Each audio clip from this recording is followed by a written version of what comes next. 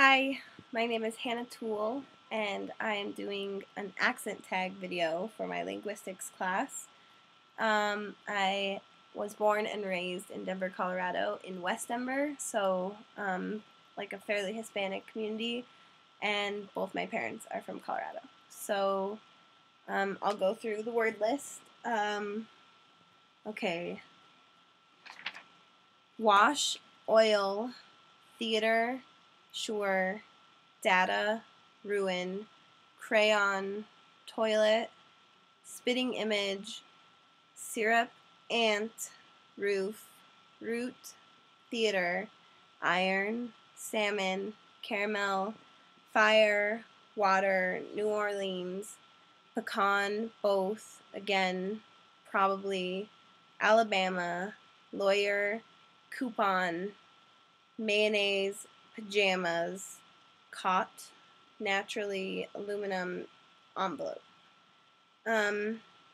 Okay, the question list. What is it called when you throw toilet paper on a house? I call it teepeeing. What is the bug that when you touch it curls into a ball? A roly-poly. What is a bubbly carbonated drink called? A soda. What do you call gym shoes? I call them tennis shoes. What do you call your grandparents? Just grandma and grandpa. What do you call the kind of spider, a spider-like creature that has an oval-shaped body and extremely long legs? I call it daddy long legs. What do you call the wheeled contraption which you carry groceries at the supermarket? A cart. What is the thing you change the TV channel with? When I talk to kids, I call it a clicker. And I guess most of the other time I call it a remote, I guess, so it depends. What do you call it when rain falls while the sun is shining? I call it a sun shower. And then what do you say to address a group of people? I say maybe guys or everybody, something like that.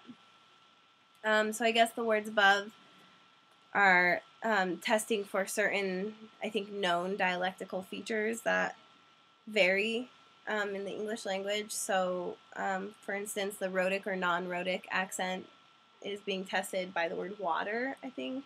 You would drop the R.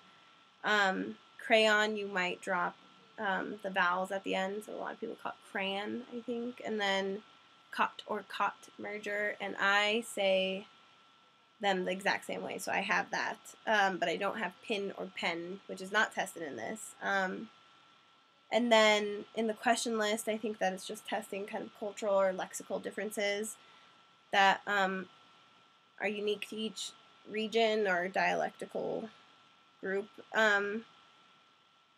And I also think it forces you to speak a little bit more candidly because you're answering questions and there's just a little bit more conversation to analyze. So that is my Coloradan accent.